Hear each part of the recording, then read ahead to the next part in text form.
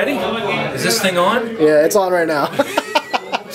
Alright, so these are two of my players from my Darves Hill Labyrinth Lord game. Steady players. Hopefully there isn't too much background noise, but it kind of sounds like there is. We'll find out. Would you care to introduce yourself and the character you're playing? I don't know. My name's Mike, and I play Seer, who is a human thief, and Targ, who is a human fighter. I used to play Tyrvand Dedsoon, who was a magic user who was attacked by some insects and died.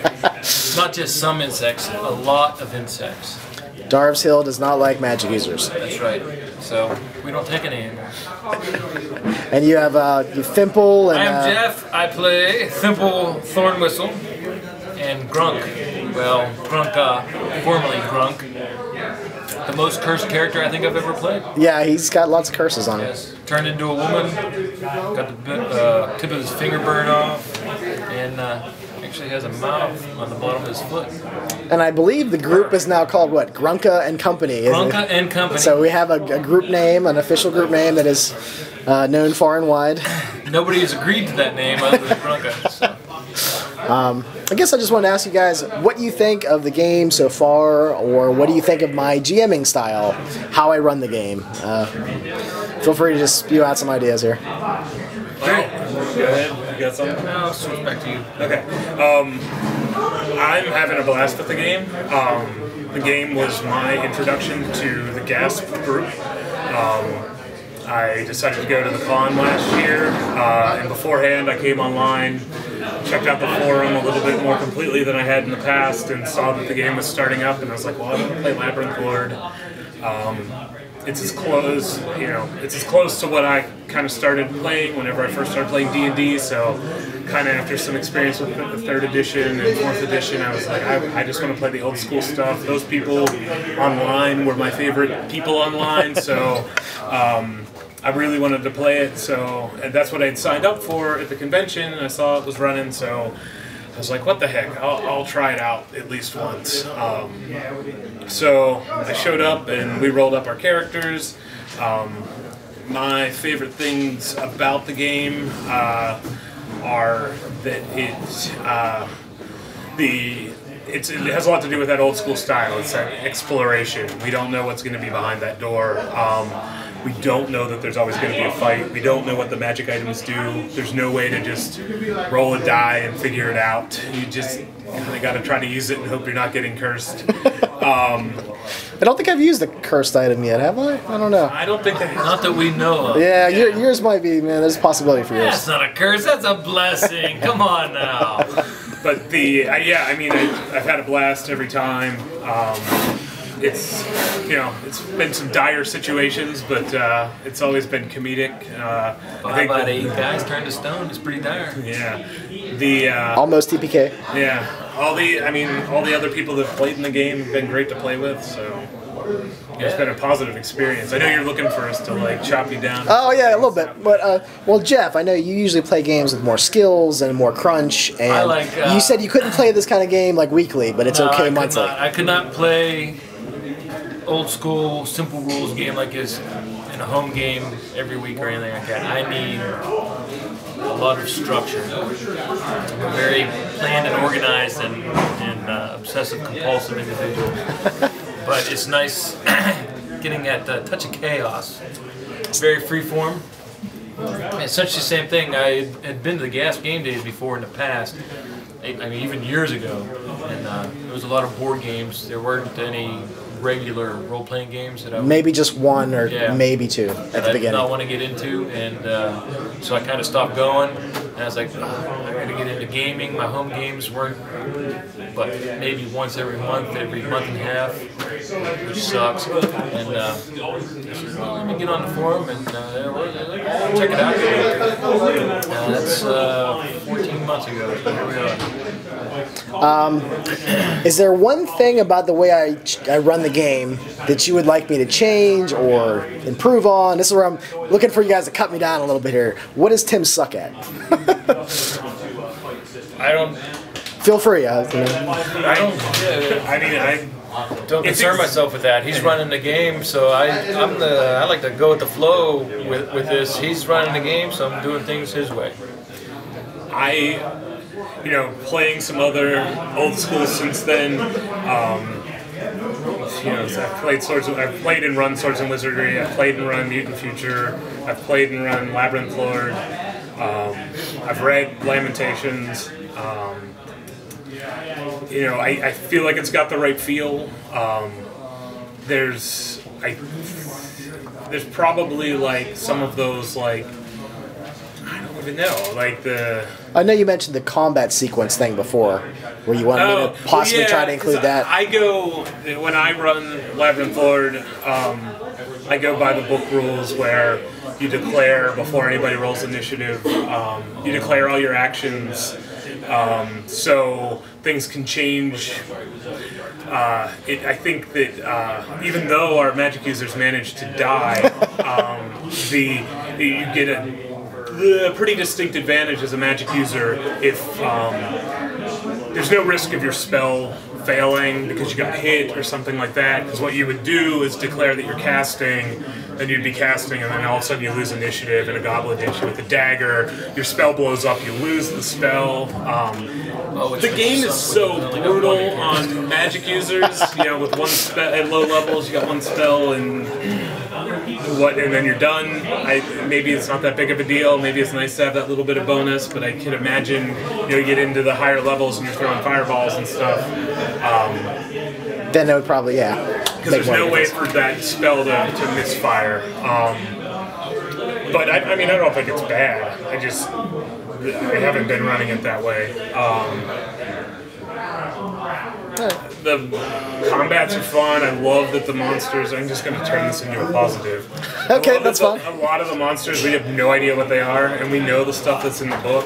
I mean, there's like I don't even know what's in the book. I try to throw curveballs and just strange things. And there's stuff that's clearly not classic D&D stuff. We haven't fought goblins. We haven't fought. You did fight gnolls. We fought gnolls, but we haven't fought like orcs, and we didn't do the little progression up through. Yeah. You do allow for a lot of, if we come up with some goofy thing, there's a lot of yes ands and not a lot of no, you can't do that. Huh.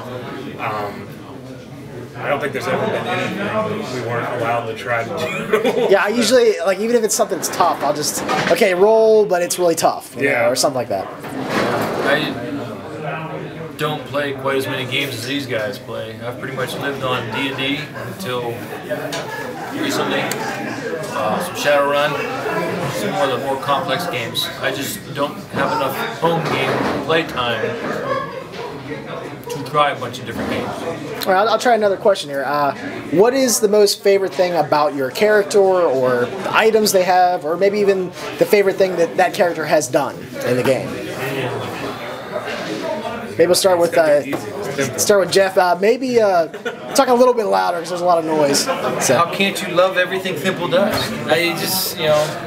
And he's not even your main character, right? He's your second. My henchman, my hireling, whatever you want to call it, and he's just a evil little bastard, I guess. Even though the game doesn't have evil, it's just. I don't know if he started out that way, or I've seen a progression. Or if the progression has started, you get a sword that sucks souls, and then you get this dagger that is used for sacrificing, and it's dedicated to an evil god. Because I noticed when I gave out both of those items, Thimple was the one that like gravitated towards them. Everyone else was like, "Oh yeah, you can have them. We don't want that kind of stuff." You know? So, is he evil because of what he got, or was he a little pitched in the head to begin with? And he just slid from there. Right. Well, he was bullied around by Grunk. Well, Grunka, formerly Grunk. Yeah. For as long as he was, and which really sucked because he's far more intelligent. It's just that she's far more charismatic. Mike, what do you think about your characters? Any moments or favorite thing about them? I totally love the one of my favorite things is that I get to be in an adventuring party with Thimple because he's going to do the awful thing before I manage to do it. Seer's a nice having somebody to point the finger at. Yeah, Seer's a nasty, almost as nasty as Thimple. I mean, he does not shy away from the backstab. But yeah, finding that coin, it just felt like, you know, there was something. I know you just pick a character and whatever, they have something, but there's this ancient artifact that we don't know everything about. We don't know if it's good or evil. I also, you know, I think Seer and Thimple together are trouble. I mean, we just, like, if there's something stupid... Just being me. Yeah, I mean, if there's something that, like, in a modern D&D game you just don't do because it's going to take you 14 hours to make another character. It is nice to be able to make a new guy in about 15 minutes. Seer and Thimple will pop the lock off the thing that's clearly got something bad in it. We'll take the poison damage. We'll do whatever stupid thing if we think it's going to be entertaining. So, you know, we didn't bring up Stinky yet, but... Stinky who? I mean, do you guys like the Quasi-Demon? Because technically by the rules, the Quasi-Demon is only supposed to go towards a magic user, but because you guys rescued him, he's like split between you, like half ownership. I don't know. That's fine. Yeah, I think it's funny. And we don't overuse him either. Yeah, actually you underuse him. Yeah.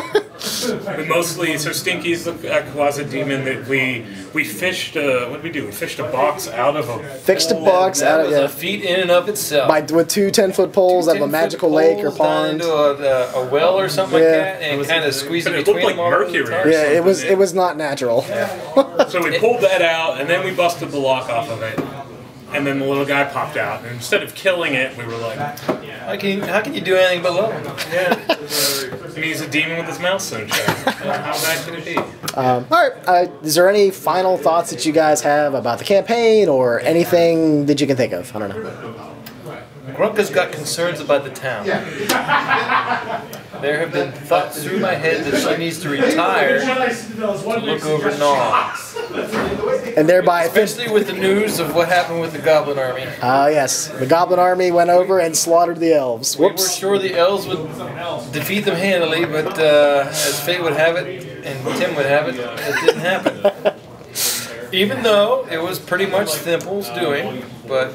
I mean, it was a party thing. Yeah, no, it seemed like a good idea. Inflicting mass genocide on our elven friends to the east. Under the full belief that they would easily defeat, what, an army of 200 goblins? Oh, see, they went and got friends. Yeah. Other tribes. Oh, well. Because the high priest had said them to go do it. Damn it. So, at least we fortified Nom, and now we feel bad about the elves, though. So she has these thoughts of needing to retire to take up the mantle of captain of the guard. I guess if Grunka retires, then Thimple will become your main character. I'd have to hire a new hireling and make him up. But well, if you want to do that, just let me know. We can do something. The big thing is, you know, she's committed to cleaning out Darves Hill, and there's a lot of bad stuff up there, too, that could inflict horrendous harm upon Nom as well. It's tough. She's conflicted. Well, hopefully the sound levels are correct. They might be kind of messed up because everyone's talking. But all right, guys. Thanks for the video, and now I'll commence to kill your characters off. Yay! There's only 4 of us tonight. Be careful.